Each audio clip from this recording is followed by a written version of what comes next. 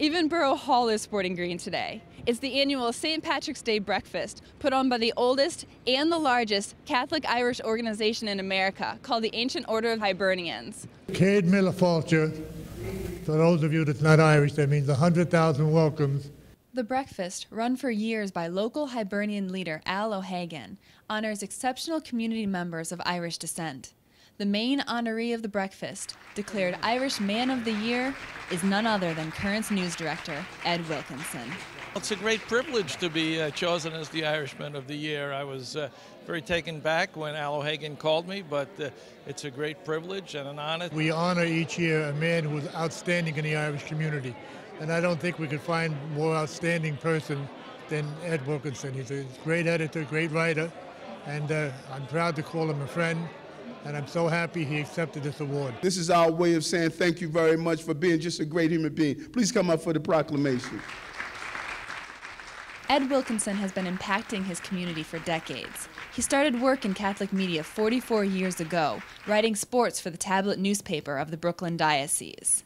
When I first started at the tablet, I had a manual typewriter, and they didn't give me a phone even, so I had to go out into the hallway to get a phone, you know. Armed with his typewriter and a camera, Ed worked his way up to become sports editor and eventually editor of the entire tablet newspaper. Every time you go to an affair, you'll see Ed with his photography, and you'll see it in the tablet the next week.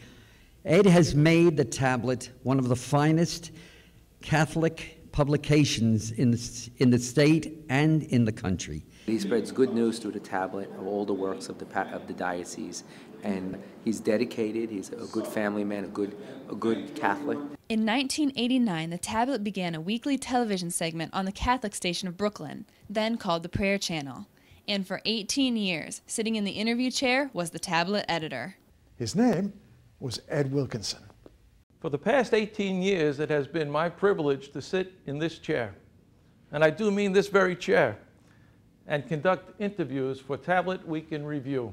The Prayer Channel became net television, and just a few years later, Ed Wilkinson took the reins as Currents News Director. With net, he has added so much to it.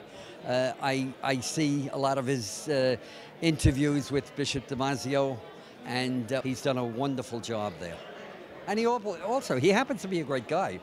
I think that's one of the characteristics of Irish Americans. We realize that in order to achieve our own salvation, we have to step outside and serve other people, help other men and women. He's always out there pushing, things for different people, also helping people, and he's a respected individual. I would like to think that in my 40-plus years of working at the tablet and in Catholic communications, that if in some way that I have contributed to the common good and served other people, then I will have lived up to my Irish American heritage. Recognized as Grand Marshal of the Bay Ridge St. Patrick's Day Parade in 2007, and now Irish Man of the Year, with 4 decades of service to our diocese, he certainly has. He's early at every function that he's covering or engaged in, and you can always rely on Ed to be there. Reporting for Currents with the Irish Man of the Year, I'm Katie Breidenbach. And I'm Ed Wilkinson, wishing all of you a happy St. Patrick's Day.